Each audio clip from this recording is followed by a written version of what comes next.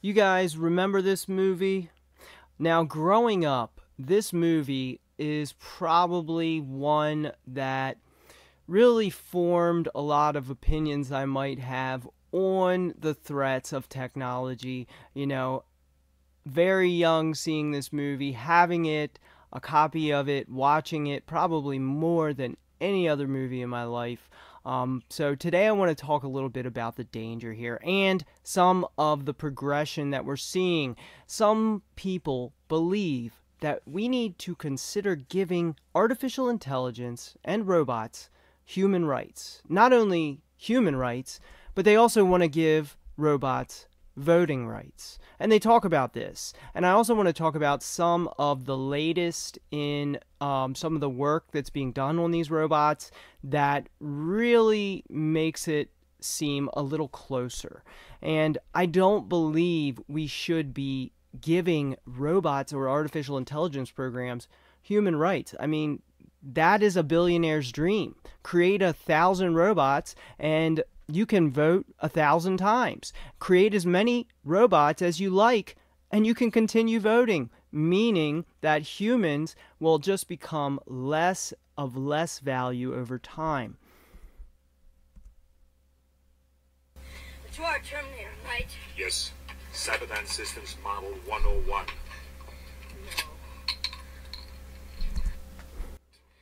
And what defines the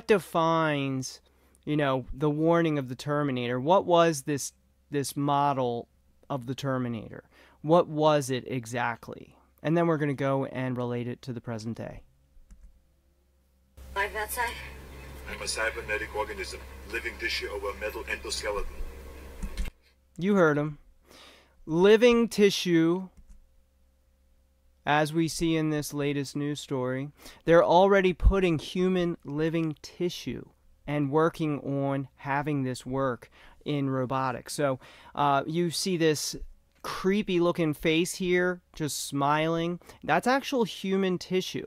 So if you really had a goal of giving artificial intelligence robots human rights, this would be a big step in that direction. I mean, think about it. One of the justifications against giving robots human rights is the fact they're just robots. They're just programs. They're just hunks of metal and other materials that create a simulated living thing. It's not a real living thing. This is something that is powered by a battery. This is something you can unplug. This is something that is programmed to simulate emotions. But as they mention in some of these articles, the fact that they simulate emotion, they seem to justify it as being equal in some way to emotion. But that is not true. These are just machines, just like a car. It's a tool, and it should never have human rights. If you ask me, that's the biggest threat. One of the biggest threats that we have today is them trying to give these. Once you give them rights, you know what's going to happen. This means the people who want the most power in the world are going to mass produce them because they're going to have rights. You're going to basically be able to multiply your population and give them the same rights with a superior ability to accomplish tasks. So basically, humans will become absolutely meaningless. And that's one thing I like about the world of art, is it is the one human thing that is left out there in a way. It is the representation of what it means to be human. So even though we have artificial intelligence creating all of this artwork, it's never going to be the same as the original thought process and design process of the original human being. It takes a combination of work from various artists, and it combines that into something it can render to meet your description. But is it really art? Is it really human art? There's just something off about it. And when you see a sculpture in person done by hand, things like that, compare that to something you've seen on AliExpress or one of those other mass production places. You're going to see something more original when it's done by hand. And that is one thing I believe in, is the world of art and how it relates to culture, how that is what human is. That represents, the greatest of humanity. And when we consider that people want to actually, and these people are dead serious about giving human rights, even, with Lex Friedman, one of the podcasts, this guy, he says it's only a matter of time. At some point, they'll be as deserving of freedom as human beings are. Yeah, as deserving of freedom as human beings are. That just shows the delusion that the scientists who are working on this, I mean, they must be, I don't want to make assumptions, but, what exactly drives them to push for human rights? They want, you see all these relationship robots. You see that, I'm sure you've seen that in Japan. They have actual robots that people have made their girlfriend. Maybe that is the way they're feeling about it. But I am looking at it from the lens and the perspective of billionaire class who would love more power. If you can get human rights for the robots, and what better way would be to relate it to being human? The closer you can make it to human, similar to the Terminator here with living tissue over an endo-metal skeleton. Exactly what is being created. So I see this as a huge, huge development in that we are seeing that they are working with human tissue, live human tissue. Keyword, it is live human tissue. And what does that create? That turns the robot into basically an android in a way. Basically the Terminator. That's what it turns it into. It's the development towards the Terminator. And just imagine if the Terminator had full voting rights, had all the rights that we enjoy. Imagine an army of those around the world. It would be unstoppable. There would be no say. Humans would become the slaves. And as I mentioned with artificial intelligence, today you may believe you are programming it, but the more you use artificial intelligence to accomplish day-to-day tasks, the more it starts to program you.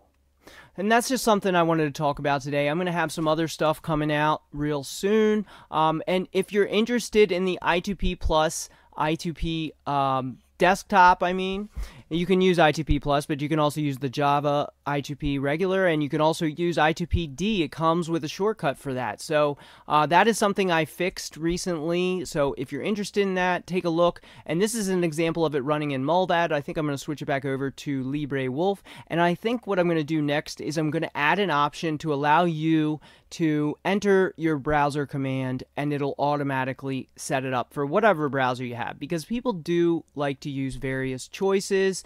And I want to make it as easy as possible for people to try I2P, so that's the reason I started that project. Just something that I thought would be neat, so an automated shortcut similar to Tor browser. And I guess at this point, so do check that out over at the Gidia Onion. You can download it, automatically install it, and the latest blog post also covers how. So I fixed a little issue on that just the other day. It also now has something else. Once you start it up, it has a new just a little pop-up message, so it lets you know that you should wait about 7 minutes to actually start using it. So at this point, I think what I'm going to do is I'm going to leave you with this creepy face and let you dwell on the fact that we are on our way to the Terminator.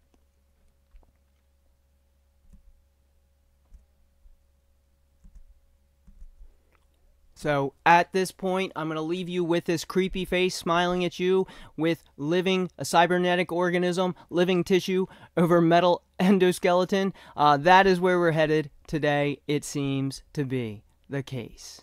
And I guess we'll just have to figure it out as we go. But I definitely wanted to report on this because I think this is a creepy development, that they're actually using human tissue over potentially future artificial intelligence robots. I think that brings them much closer to getting this creepy smiley thing to have equal rights to you, the right to own weapons, the right to self-defense as it may be called, but a superior ability to do all these things, the ability to basically replace you, and as many as you can manufacture is as many people as you can replace. So it is a big issue to me, and the fact that they're using living human tissue to me blows me away, but also it just reminds me that they've been calling for human rights for artificial intelligence. I never thought it could be possible until I saw this creepy thing with human skin, because it is a partly living organism, a partly human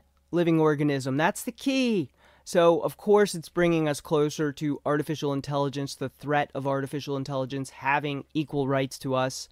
Big, big problem with that, and I see it only being negative for humanity.